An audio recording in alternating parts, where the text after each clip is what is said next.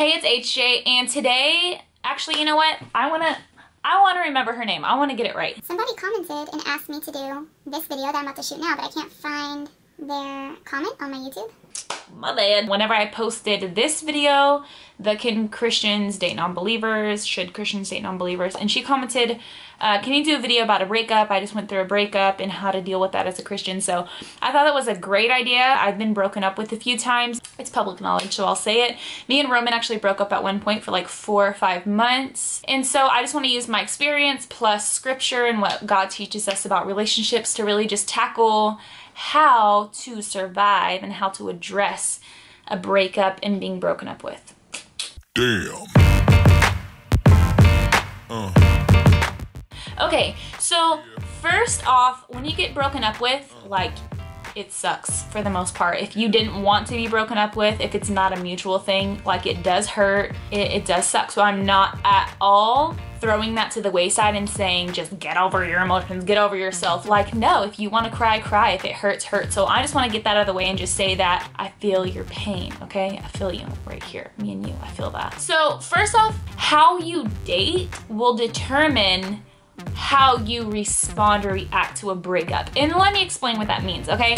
So if you throw all of your heart, all of your soul, all of your deepest, darkest secrets, thoughts, feelings, and dreams at somebody while you're dating them in early stages of dating, or maybe that's kind of like not appropriate thing to do yet. You're still learning them. You're still seeing, like, is this gonna work? You're still seeing, you know, is this the right person for me? Like, do we gel well together? Do we mesh well together? You probably shouldn't be throwing all of your baggage in, all of your hopes and all of your dreams, and really connecting yourself with that person so deeply so soon. So some of the reasons why we see a bunch of these young girls, or really anybody, but it happens a lot in young girls, on Facebook, they got into a relationship and 3 weeks later they're getting broken up with and their world is over and they're sobbing and they don't know what to do with themselves, and they're completely crushed. Like, not just a little hurt, which obviously it hurts to get broken up with, but they're completely shattered into a million pieces. They don't know which way is up. They don't know where to go. Why that happens is because we so easily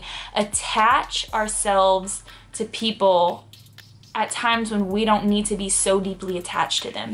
And instead of casting our heart and our dreams and our soul upon the Lord to be like that rock in that person that holds us down, and we are looking for a tangible person to grab, hold so close to, and just like vomit our emotions and our everything onto them, and that's super unhealthy. If you are emotionally undisciplined in your relationship, and you're probably gonna be emotionally undisciplined in your breakup. Like, are you seeing the tie together? Our hope should be in Christ alone, and that's one of the reasons why people have such hard breakups. You cannot let a person, especially that early in a relationship, be your world, because when that person leaves you, you put your everything in them, so you feel like everything has been taken away from you, and it's not made to be like that. Even being married, even after I would have been married to my husband 30 years, like, he cannot be my all in all. My hope better always be in Christ forever and ever and ever. Christ is your hope. Christ is your solid rock. You will be able to get through it no matter what. Now, let me move on. If you have been in a relationship and it's been a while, so like obviously your emotions are gonna be deeper with them. They're gonna know your hopes, they're gonna know your dreams. You did it at a steady pace, you did it at a right pace, and you're like, well, that's not really me. I've been with this person for over a year or 2 years or 7 months, and you know, we eventually got there, but we did it in a healthy way, and Christ is my solid foundation, and it still just hurts. Like, what do I do? It really hurts. I will tell you from experience, they say time heals all wounds, okay? I'm gonna tell you this. Time does not heal wounds. Time may numb a wound, help you to forget a wound, but only Christ can really heal our hearts and heal our wounds. So one, like, put yourself in the hands of Christ and just say, God, like, I submit my life to you. If this wasn't what it was supposed to be, then I trust you, Lord. Remember that God is sovereign, and a lot of times people don't like to hear that. Like, don't tell me God's sovereign. That doesn't help me any. And I would say, that's kind of crazy. crazy because the fact that our God is a sovereign God should be such a comfort. If our God wasn't sovereign and he was fickle in what he said could either happen or maybe not happen, his promises weren't really secure, like he may have a plan for your life, but then oops, we can kind of jack it up a little bit, or we can fail and we can mess everything up because God isn't really sovereign, that wouldn't bring me comfort. But the fact that I can say, wow, this hurts and this sucks and this is pain and this is not what I saw in my future, but God allows, God gives and God takes, so that must mean he has a better purpose for my life. That must mean that that wasn't my spouse. Or maybe that is my spouse, like what happened with Roman, but it just wasn't the right time for us. Roman had to work through some things. We both need to work through some things. So I know what it's like to have to remind yourself that God is good and he is our hope.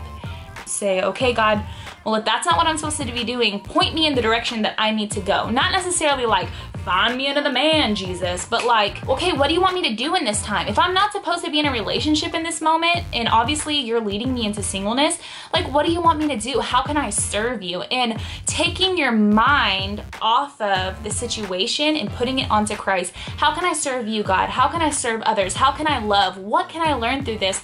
And we take every trial as a blessing, right? Because that's how God refines us and makes us more like him. A lot of times, especially young people, like, we're still growing, we're still maturing in Christ, so we don't look at every trial and say, thank you, Lord, for the opportunity to grow. That's not where our mind and our heart is, but it needs to be. If life was all easy and peaches and roses and walks in the park, we wouldn't really never grow. We wouldn't be tested and our hearts wouldn't be put right in front of our face to see our own sinfulness.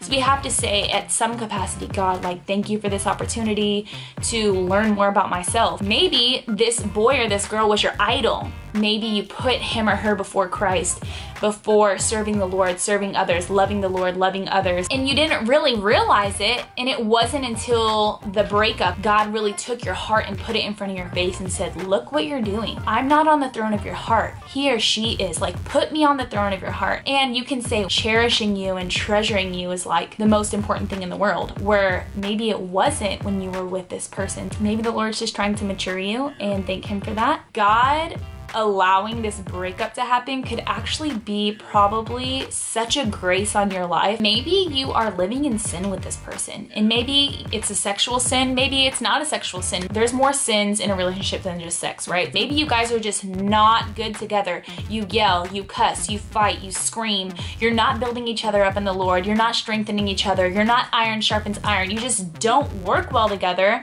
But you're just there and it's just happening and nobody's really breaking it off because, you know, you want to be in a relationship. It kind of feels nice. And you look back and you realize, what was I doing? I was in such sin and I was growing in sin. That relationship wasn't healthy. It wasn't a good thing. Honestly, there's so many angles when it comes to breakups. One thing that I say isn't gonna fit every situation. It isn't gonna cover every inch, nook and cranny of what could be going on in your specific life. So I hope that one of them helped you. It takes a little while, but you do recover.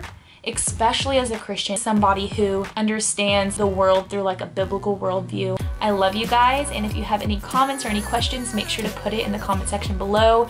Please give me a like, please share on your social media. I really want to be able to use my channel to help as many people as possibly that will watch the videos. All right, I love you guys, and I'll see you in the next video.